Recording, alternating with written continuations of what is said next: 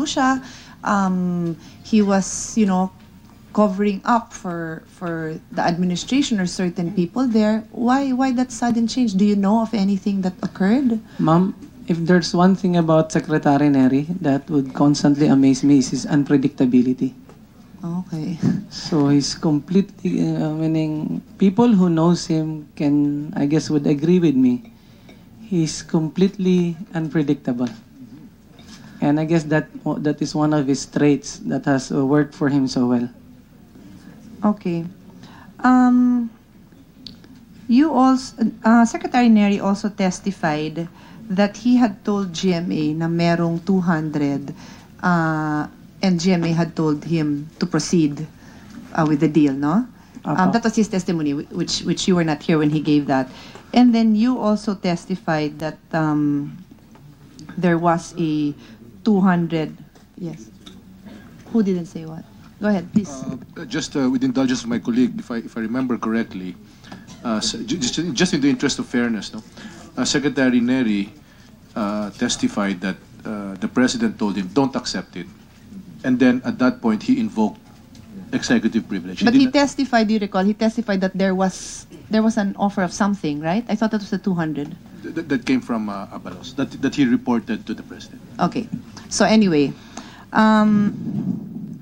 there was a conversation between the president and Secretary Neri. And at that point, I had personally asked him, I think a few other senators had asked him, what was the president's reaction? And he did say proceed with the project. And I was specifically asking him, did she express surprise that there seemed to be an allegation of that Secretary Neri was already imputing certain statements to certain people and there were allegations being made? And then he refused to answer at that point. So my question to you is, given that you have been with him around this time, are you privy? Did he share his sentiments with you about that conversation with the president? Yun na nga po, that for him, that was the first time that the president lost all her moral authority over him. Apo. So when you made that statement earlier that he said she has lost her moral authority over him, that was in the context of that conversation that they had. Yeah. And again, another clarification. This is in connection with the testimony also of Secretary Neri. The amount of 200, it was never specified to my recollection what 200 units of what. And first, I think we had assumed that it was pesos, even in media reports. But when you came into the picture, yung usapan was dollars. So can you shed light as to what this 200 was? Ma'am, I guess I mentioned it during my first appearance.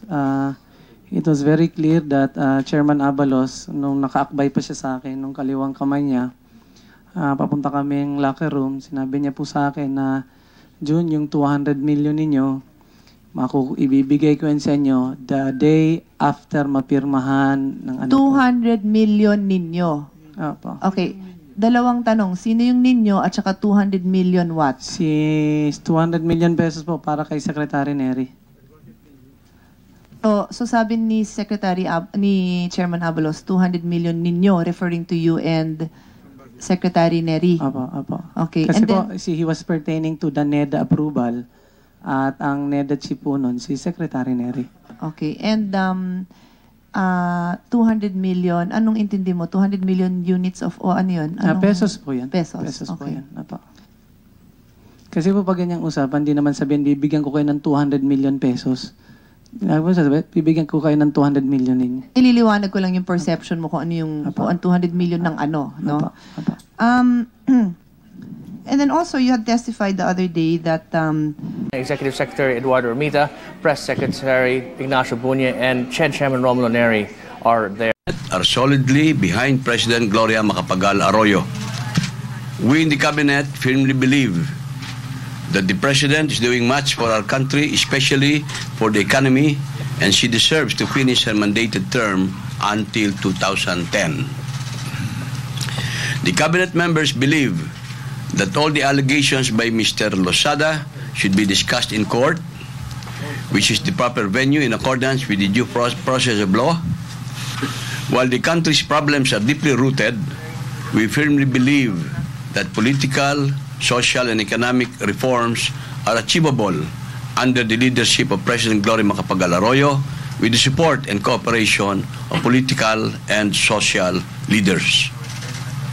We in the Cabinet will stay with her and continue to focus on our work.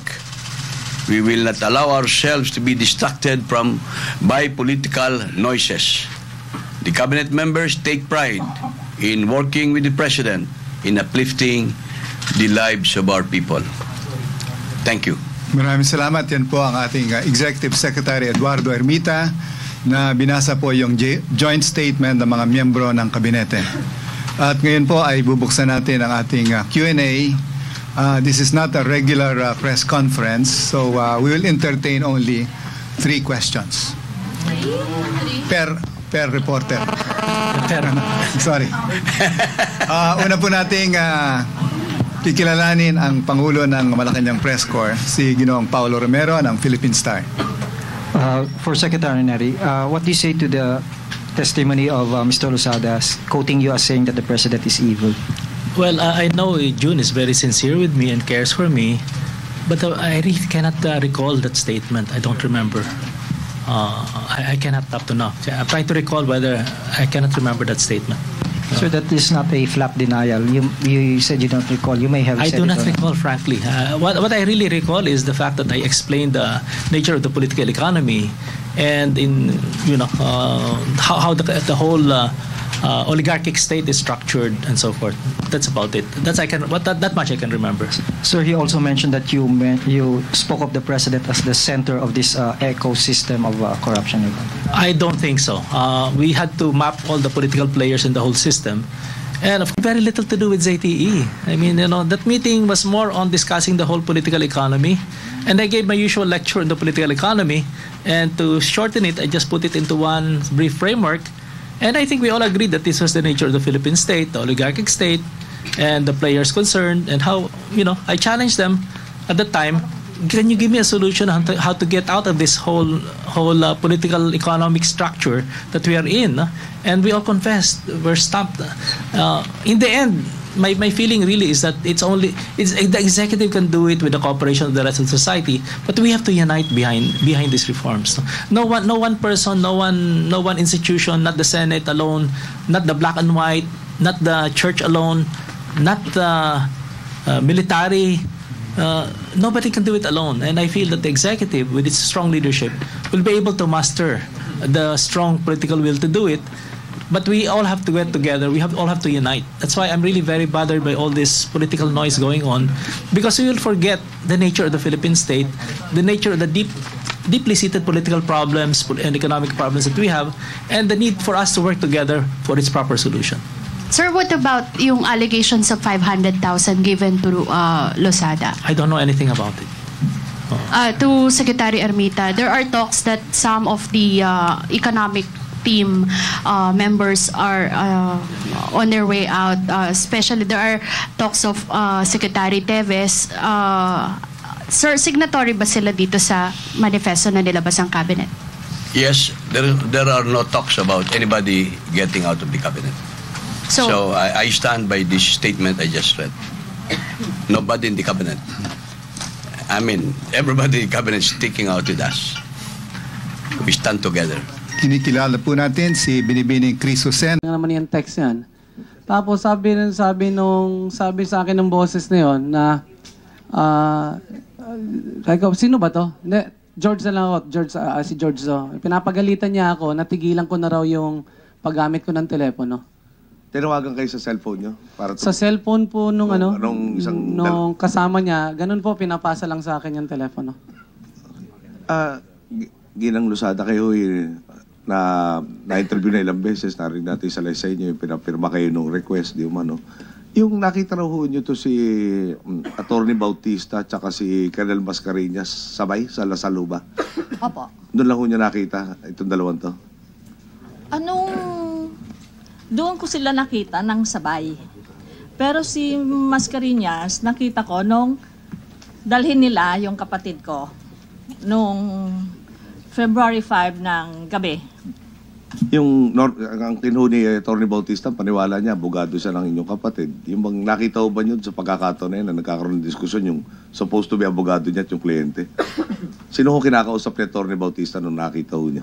Nung nakita ko sila, nandun sila sa second floor, si Atty. Bautista at saka si Colonel Mascareñas, kausap si Jun. Alam mo niyo kung anong narinig niyo yung pinag-uusapan? Hindi ko narinig ang pinag-usapan, pero nagpunta ako doon para sunduin si Jun dahil mayroong magkakausap sa kanya sa taas. So, I stayed with them. Nandun si Colonel Mascareñas, si Atty. Bautista, at saka nakiupo na rin ako doon pag-alis ng kapatid ko. Kasi, kapatid yun si Jun? Si Jun. Pag-alis ni Jun? Opo. Kasi gusto nga nila akong papirmahin doon sa letter requesting protection from the PNP. But that was already Wednesday evening. Wednesday evening. And while we were there, I was there, magkakaharap kaming tatlo, si Colonel Mascareñas at saka si Atty. Bautista nag-uusap. Ako, I was just sitting there na parang invisible. Ngayon, sinabi nito ni Atty. Bautista, bukas, kayo ang igigisa nito sa Senado. Hindi, sabi naman ni, ni Colonel Mascareñas, wala akong problema. Nakahanda kami. And then, they started talking. Question and answer, ganon. May dalawa lang questions na parang na talaga nag-register sa akin. Kasi kumbaga sa nakikinig lang ako sa usapan nila. One is yung tinanong ni Atty. Bautista si Colonel Mascareñas. The bureaucrats of NEDA, they're all very good people. They do their job well. But may mga instances lang po that upon instructions from secretary or the higher authorities, and then they sumusunod sila on how to tailor fit na lang po yung yung approval. Thank you, Mr. Chairman.